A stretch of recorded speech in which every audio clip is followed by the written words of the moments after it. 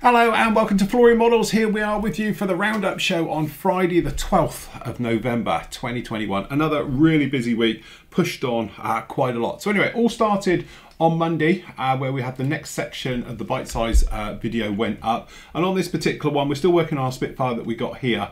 We were talking about just laying down single colour. Sounds quite straightforward, but obviously there's a lot more to it than obviously just spraying down paint. To get that nice sort of satin finish to your paintwork, get it nice and even right the way over. So basically on this one we do two colours. Obviously we put the lighter grey underneath, then we've got that sort of ocean grey on the top as well, ready for the camo work to go in on there. So that's what that one was all about, and we'll look at that a little bit more detail later on. We also had up for you the review of the Tiger. This is the beautiful 148 scale T90, and you get the Gaz Tiger down here in the background as well in there. So it's a 2-in-1 kit as well. So that was a pretty good day down on there. Tuesday, it was back to sort of Tool Tuesday, and John was down with me. So we were doing all things photo etch. So we were looking at photo etch tools, benders, pliers, and everything else like that. And I think we all agree photo etch is one of those areas where it can be, you know, quite troublesome trying to get it to work, and it's a handful. It's one of those skills which is a skill you learn and you develop over time. So to get those folds nice and crisp and that, but there's plenty of tools out there that can help with it. So we're looking at bending pliers, bending tweezers, and then obviously looking at various bending plates as well, so to get those nice crisp edges in there as well. So me and John were talking around about half an hour on that particular one and demoing a few little areas on there. So if you want to watch that one, that was Tuesday's show. We've also got the links to the items we were discussing down below as well, so you can go off and see those. And then last night, obviously, then on Wednesday, it was the PM show. Lovely to have Andy back as well, obviously after his operation. He's still recovering at home from that one, but he was on with us. So we were talking the usual thing, all things that have come into the PM store, all things kit related, what's going on with the hobby, some really nice stuff, which we'll have a look around at the PM store we've had in this week. And also they've had a huge restock of various paints, AK stuff, Tamiya, and stuff like that. So good on those. So if you want to see that one, it's around about an hour as we're talking our way through those and the pre-orders and what's going on with things. Last night was the live show. As you can see, I haven't changed the thumbnail over yet. But, you know, we were talking, as you can imagine, usual banter right the way through. But also we were talking about kits, when they become classic, modern classic, vintage, heritage, kits and everything else. And I think we came away after, you know, basically just over an hour and a half of discussing it, that there is no timeline. You can't say that if anything's over 25 years, because there's some real gems out there of kits that are still as good today as they were when they were released 25 years ago. And then obviously there's other ones where manufacturers drag up some really old stuff and bring back. And my gripe to it really is, I don't mind it as an old kit as long as it's perhaps got the vintage artwork with it.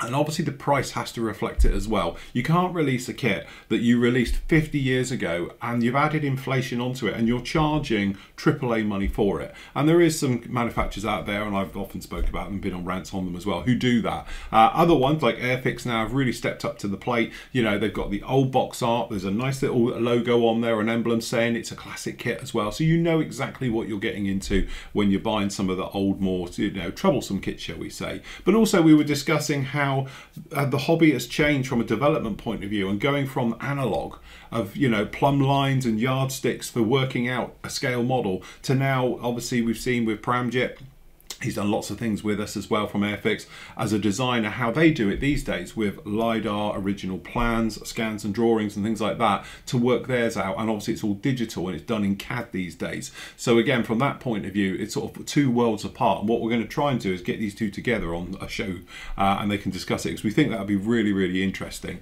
So we're going to see if we can make that one happen. But it was really good you know, conversation. You guys were joining in at home as well in the Flory chat room. So good on. But it's a really interesting one, that one. I did enjoy that. Also, as we look at the moment, we had the Bronco review. That was up with you yesterday as well, but we'll look at the reviews in a moment.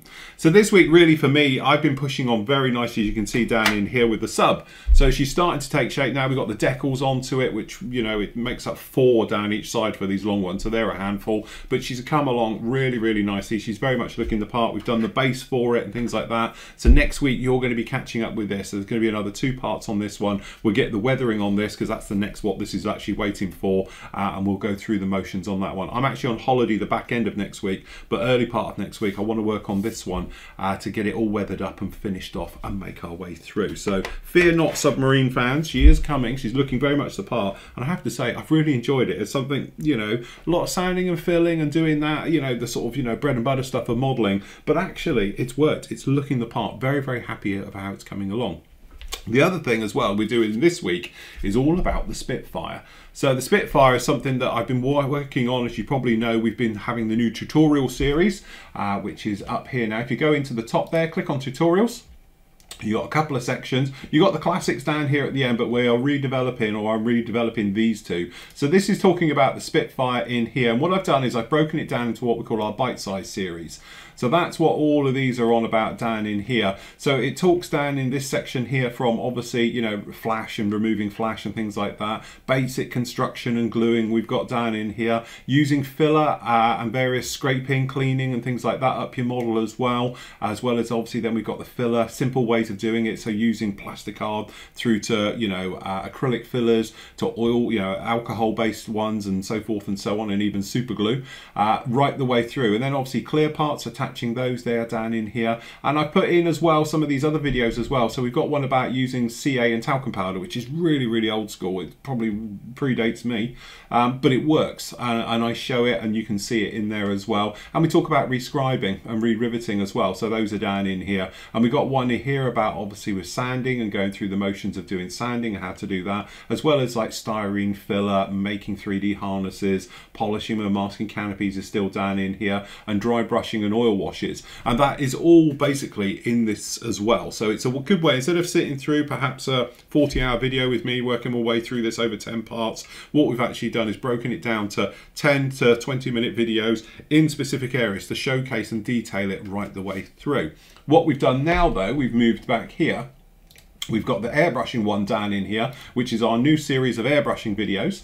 So down in here, we've got basically all about setting up your airbrush for the first time, you know, talking about how it works and then some of the little troublesome things you can have with it. We've got a couple of the old school ones down in here, which are still good today. So we talk about masks, health and safety, filters, things like that. We talk about spray boosts, we talk about compressors, and we talk about basic setup of your airbrush, changing seals, filters, needles, nozzles, all the rest of it down in there as well. Then we've got our little bite-sized things down in here, which sort of showcase how to work with it as well. So we've got obviously the airflow, and we talk about that, and obviously things that can stop airflow, give you trouble with it. And we've got some nice photos in here, close-ups as well, showing the difference in nozzles and stuff like that. So hopefully this would be one of these areas you can just pop in here and go through and get all the information you need off of this. Then we talk about obviously paints and paint mixing and how it affects when you're painting it. Then we talk about distance and how that affects it and various things. And then we've sort of gone back to the Spitfire again because we're using it as our, you know, our sort of, you know, showcase piece for this. So we talk about primer, putting down primer all the way through. And then again, you've got high, you know, photos here that show exactly what we're doing in detail again. So that's quite nice. Oh, keep doing that. We don't want to do that, do we? And then obviously down in here, the more you work down, we've come along to the ones that we did at the beginning of the week. So this was painting single colors. So rapid thinners, I really like that stuff. And then we go through the motions in the video about teaching about just spraying down a single color, some of the distances, some of the paint mixes, and how it should look when it's drying and how it looks when it's dried. And again, as things happened, as it did to me, I had trouble with my airbrush where it literally just stopped. About how you clear that problem. You know, I call it like a gun jam. So you've got to pump it through, you've got to get rid of it, make sure your airbrush is working correctly, and then you can carry on painting and getting that paint layer down. And we talk about different paint coats, depths, wetnesses, and all the rest of it down through those videos. So if you want to see any of those, that's a good one to look at. And then obviously up with you today, as you can see in here, we talk all about, we can go in, there we go, there's videos. Obviously you can make these full screen or you can watch them on YouTube and all the rest of it, but we talk about obviously using a paper template for this one. And that's what I've done on here, to be honest with you. So what I've actually done is I've taken the original plans, we've blown them up by 230% again, so it's 1-to-1 scale with the model, and then we've gone along and we've cut out those templates and then we've stuck them down with a little bit of tack just to hold them roughly in place, not stuck down as in solid hard edge. This will give us a nice feathered edge, and then then we go through and we've shown about painting, how to paint them on there and all the rest of it, how and what we're looking for. So we've got this slightly softer edge than a hard edge on these ones, nice camo job, and then obviously you can see working our way around the entire model with it until we ended up with it all done just like that. Really, really quick, very, very straightforward. And again, if you're not very good at freehand camo or you're starting out, this is a really straightforward, very quick way of doing it. Obviously, there is other techniques, tack worms and all the rest of it, masking fluids, but this is the one I just wanted to showcase as the quickest and easiest way to actually do a camo job on this one. And to be honest, here she is now. So if you were watching last Thursday night, we were doing one of our work videos. It's what we call our head down videos, and I did decaling, but we've got videos that are standalone on decaling. So what I did was literally come along with this and started working on this one, putting the decals down onto it. So what this is now ready is for a gloss coat, which it's literally had yesterday, and now we can get in with the weathering. So we're going to be talking about basic weathering. This entire Spitfire is just a basic build, no frills. What we're going to do is work on other model kits. I've got a Mustang to come down next, quite a cheap kit, 35 quid kit, and then what we're going to do is talk about some more of the advanced things into this one. So we'll be talking about advanced airbrushing, obviously advanced weathering with it, and various things and techniques to go through. So for the basics, starting out first time with an airbrush, this one is for you. And then obviously if you're a little bit more of an old hand at this and you've got the basics down packed, then hopefully I might be able to show you a thing or two with the more advanced series of weathering and things that are going to come along with it. So again, very, very nice, coming together really well. And again, I'm quite happy of how we're developing these videos. And again, say you have got photos which you can go back to and reference with them. And again, down in here we've got textures, so you can literally come in and we talk about textures and how they look like. So obviously we've got one there, very textured, medium textured, and very little texture down in there. And then we talk about obviously how to get rid of texture by sanding it off. And we talk about grits and various things of how it looks on paint and all those types of things. But all the videos are down in here. You can go through and reference those, and those are all free to watch as well. They're not behind the paywall or anything else. You can just see those like that.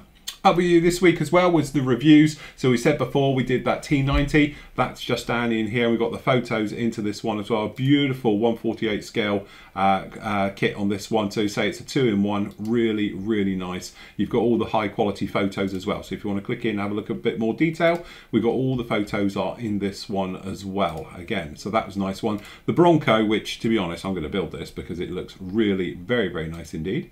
If I can get it to click, there we go. We've got the video on this one for the review, and then obviously we go through it. I love the way this is raised and recessed details on this one. So you can see beautiful stuff, usual thing of ICM. You've got everything you need, no problem at all. So you've got this gorgeous raised riveting details down the back here with all of those areas, but then on the wings where they are recessed, they are recessed. So it's a beautiful mixture of the two right the way through. And apart from I've got a broken prop, which we'll be showing how to fix that one, you can see it goes together, looks like a really, really nice kit.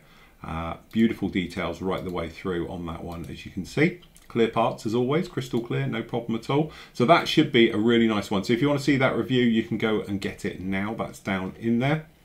And then obviously up with you today is the Alpha Jet. Now this is Nathan's Alpha Jet. It's a little bit blurry. It's literally only just been uploaded in the last 2 minutes.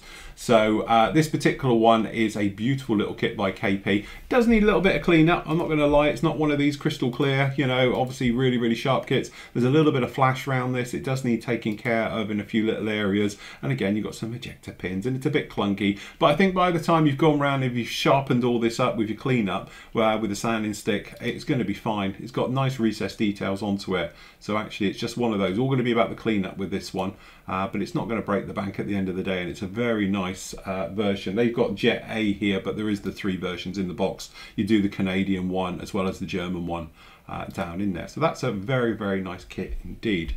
And that is about it for this week. A couple of things that have been mentioned. Obviously the mugs, don't panic, the mugs are coming in. Obviously it's the new 2022 mug. I know by now we've normally got the prototypes in and all the rest of it. Prototypes will be in next week. I'll check them over, we'll sign them off, we'll make sure we do the pre-order as always. You don't have to pay any money until your mugs, even not models, mugs are actually dispatched. So don't worry about that, they'll come out next week. We'll get them sorted, make sure we are happy, put up the pre-order, you can all sign up for it, and then literally what we'll do is we'll get those out to you just as soon as they come in, and then we'll take the monies and all the rest of it from that point of view. So no problem with that one at all.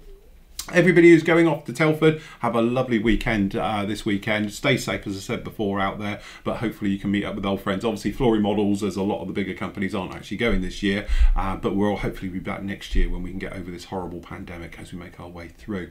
Last up is just to mention, obviously, over at the PM store, we spoke about it on the Wednesday show. We've had loads of new stuff coming in down in there. All the kits we spoke about this week are in, and the new arrivals, and the ones we've been doing reviews of this week is making our way through. So they're down here, including the fantastic Sea King, which is the Apollo recovery one with all the stuff, which I didn't show the thing on Thursday. I should have done. You can see it here, that you get all of that. That's fantastic.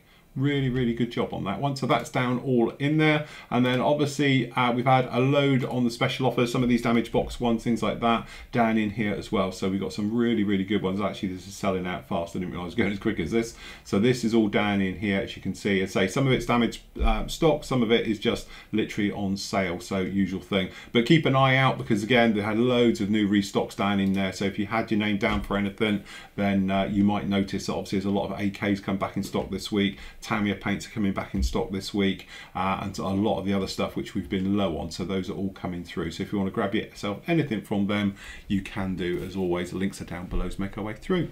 That is about it for this week. As I said, been a really busy week. I've got some good reviews coming up for you next week as well. So I have got these two.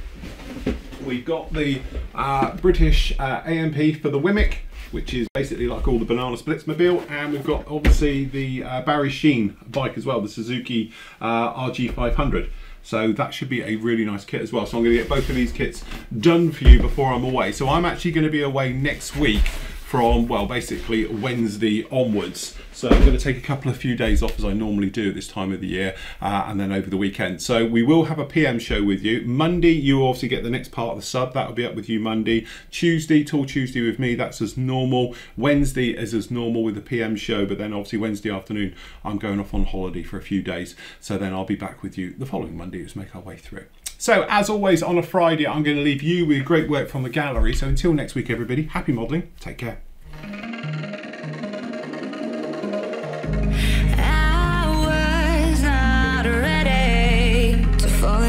Wasted. My heart grows heavy. Don't taste me rushing and keep your words naked. You